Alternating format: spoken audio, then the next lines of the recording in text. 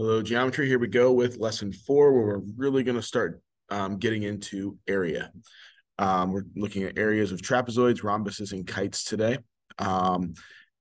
You're going to get a couple new formulas. So I'm going to give you some tips when we get to the first practice problem. And I've said it already, but I'm going to make sure you really start to do it as we add more shapes. So first thing I'm going to do is I'm just going to give you the formula for the area of a trapezoid. So the area is the height times base 1 plus base 2 divided by 2. You might also see me write it 1/2 h b1 plus b2. Either one of those is fine. They mean the same thing. Now I'm going to use this picture below here to basically justify the theorem. So let's scroll down here a little bit. Okay. So I'll write it again real quick, just so we have it. So what we have in that picture is, this is the trapezoid I'm trying to find the area of. And what I've done is I've doubled it. So these two trapezoids are identical. And if you look at it and put them together, that makes a parallelogram. All right, so I'm now going to find the area of this parallelogram, which we've already talked about. What is the area of a parallelogram? It's base times height, right? Well, the height is just h, but the base, if you look at the base here, perpendicular, right? What is the length of that base? Because this is the height, so I need to look at that base. Well, it's the two bases of the trapezoids added together. So B2 plus B1, or, right, the base equals B1 plus B2. So when I plug that into the formula, I get the area of that parallelogram is h for the height, B1 plus B2 is the base, and that's the whole parallelogram. But I'm not doing the whole parallelogram. I'm only doing half of the parallelogram, right? Which is where the divide by 2 comes in. And there's my formula from that picture. Okay, so that might give you a little more understanding of where the formula came from. You should know that part right there. The height is always perpendicular to the bases. I'm just going to abbreviate that. Same as it was in parallelograms and triangles. Okay. Now, like I said, first practice problem here. I'm going to give you a tip. Now, these are all trapezoids, so it's going to seem kind of redundant doing this, but on your test and quiz and upcoming SWIC, what you're going to have is you're going to have all the shapes kind of mixed together. So you're going to be using all these different formulas. So first thing I'm going to do is identify the shape. It's a trapezoid. Then I'm going to write down the formula.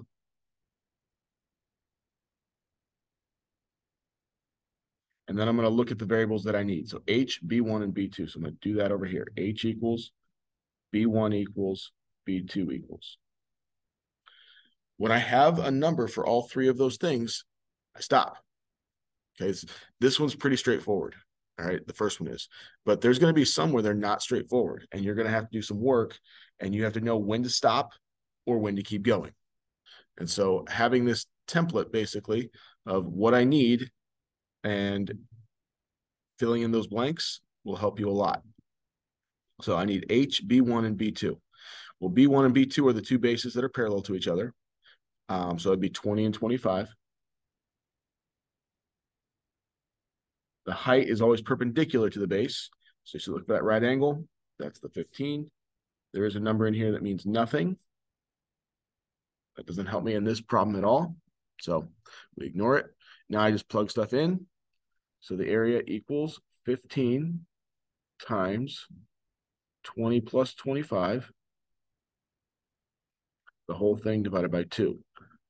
20 plus 25 is 45. 15 times 45 is 675 divided by 2, which is a decimal, but not a bad one, 337.5. Don't forget your label of centimeters squared. right? So that is a pretty basic one. Like I said, they're going to get a little harder as we go. Second one is another trapezoid. Just going to stay consistent here.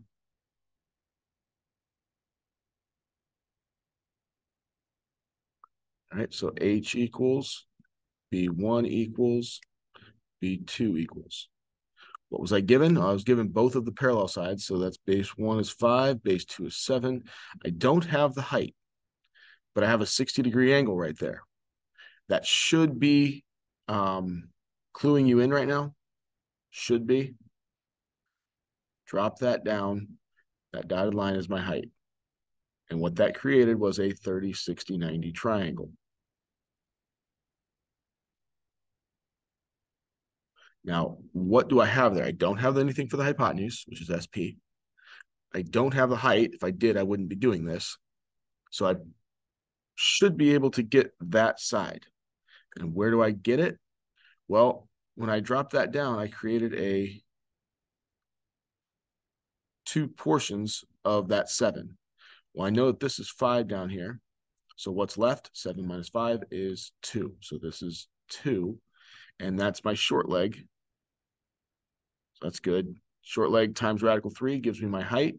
So my height is equal to 2 times radical 3. So there's my height. I'm going to write it right here. Now I've got everything I need. I'm going to go to the formula. So the area equals 2 radical 3 times 5 plus 7 divided by 2. A couple different ways you could do this. I'm going to do the 5 plus 7 is 12. So 2 radical 3 times 12 divided by 2. So 2 radical 3 times 12 is 24 radical 3 divided by 2. And then 24 divided by 2 is 12 radical 3 meters squared. Okay. So you can see there's a little bit of work there that's required. Some are going to have more than that. Some are going to have less than that. But to keep it all straight, this can be very helpful. All right. Scroll down here a little bit. Number 3 and 4. Get into a little bit more tricky stuff here. Again, trapezoid. So the area is the height. Add the 2 bases. Divide by 2. All right, so what do I have? Of the 3, base 1 is 5. I mean, it could be base 2 as well, but we're just going to call it 5. I have the height is 8. Okay. And then what we need to do is find the second base, which is everything over here, which we don't have right now. Okay. So I've got, what do I have here? I've got this 45, 45, 90 triangle, right? I can tell it's 45, 45, 90 because of those. That means they're equal. So that means they have to be 45. So if that's a 45, 45, 90, even though it doesn't look like one, I know the legs are equal. So the height is one of the legs. This is also one of the legs. I don't really need to find this over here. I don't need that. You can find it. It's 8 radical 2, but I don't need it. Right? Get rid of that. So there's 1. The middle section is 5.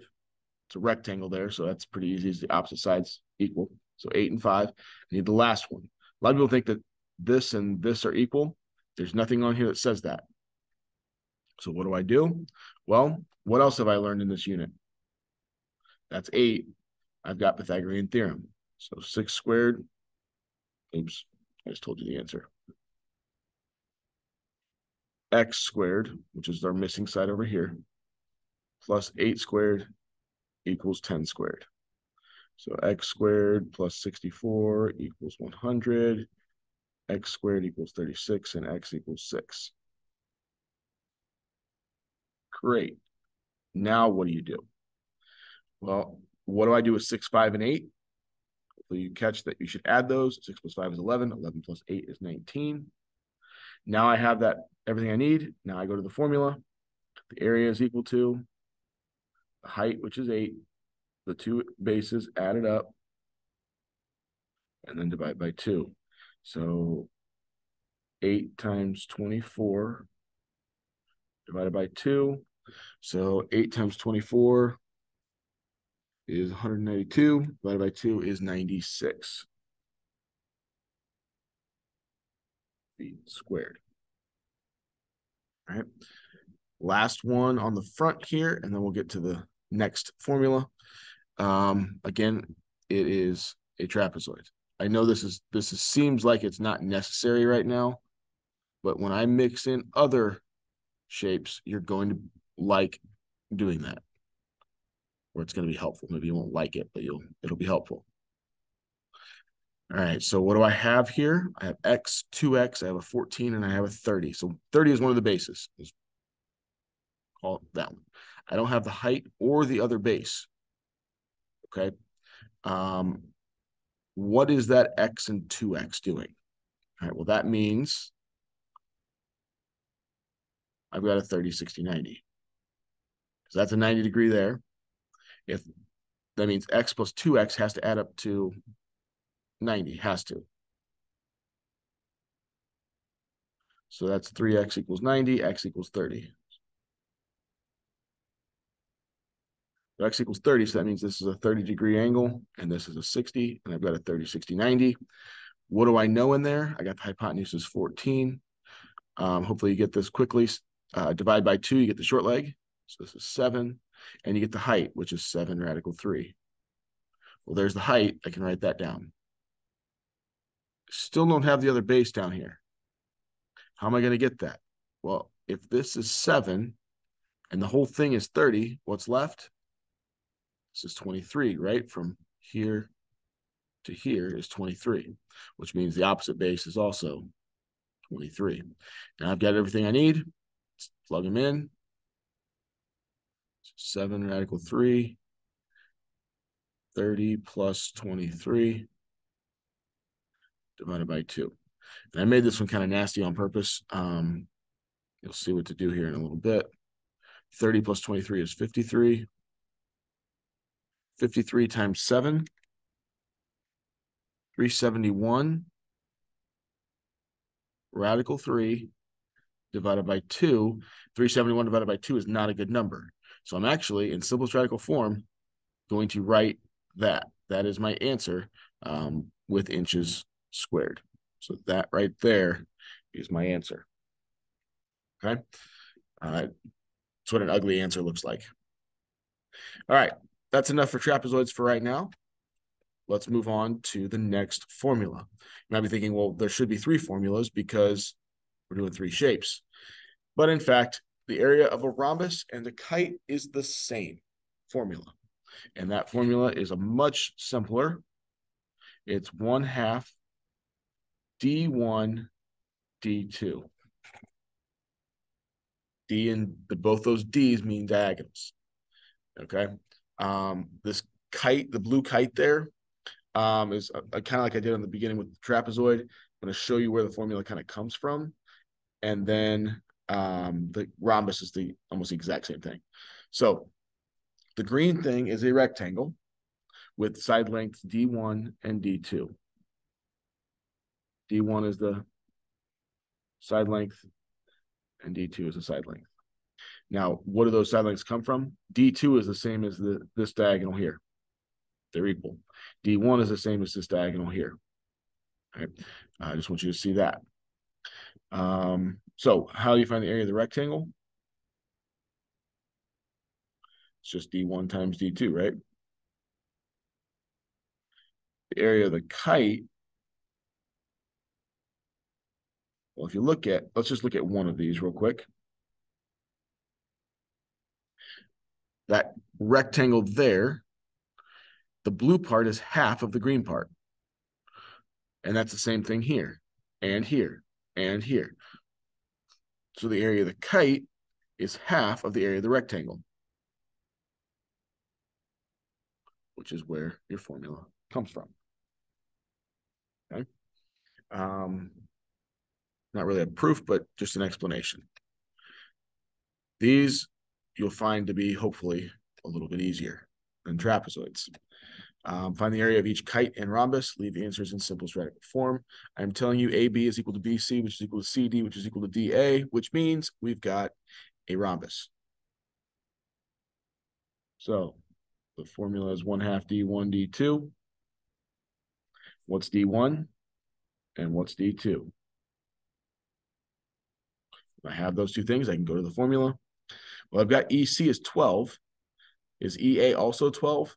You should know by now that yes, it is, because the diagonals of the rhombus bisect each other. So I know the diagonal 1 is 12 plus 12, which is 24. Don't multiply those. You add those. How do I get BE and ED? Well, do you remember in lesson 4 of unit 8, we talked about how the diagonals of a rhombus are perpendicular. So it's a rhombus, therefore the diagonals are perpendicular. So I can now use the Pythagorean theorem to find that. 12 squared plus x squared equals 15 squared. So 144 plus x squared equals 225. X squared equals 225 minus 144 is 81. Take the square root, I get x equals 9. Now, a lot of people are going to put 9 as my second diagonal. 9 is not the diagonal. 9 is just half of the diagonal. The whole diagonal is 18. So now I have what I need, 1/2 24 times 18. So 24 times 18 is 432, divided by 2 is 216 meters squared. Next one is, it looks like a kite. Is there anything that says that it's a kite? Yes, there is. Given KM is perpendicular to NL, they're perpendicular, therefore it's either a rhombus or a kite. And in this instance, it really doesn't matter. It's not a rhombus, though, because the diagonals did not bisect. But even if it was a rhombus, you would have the exact same formula. But it's not a rhombus. It's a kite. The first diagonal, LN, is 3 plus 3, 6. The second diagonal, KM, is 2 plus 5, or 7. 6 times 7 is 42. Half of that is 21. And so you can see can be a little bit easier with rhombuses and kites. Last one is a little bit trickier. This time I gave you the perimeter of a shape. Hopefully you see that it is a rhombus because of the 4 congruent sides. And I gave you a 30-degree angle. So that might help us, probably going to help us. It's a rhombus, so the diagonals are perpendicular. So we'll put the right angle there. What does the perimeter help us with? Well, all 4 sides are the same. If they add up to 72, I can do 72 divided by 4 and get each side is 18. So now I've got a 30, 60, 90 triangle with the hypotenuse of 18. Before I go any further, let's do the 1/2 D1, D2. In this one, I gave you nothing.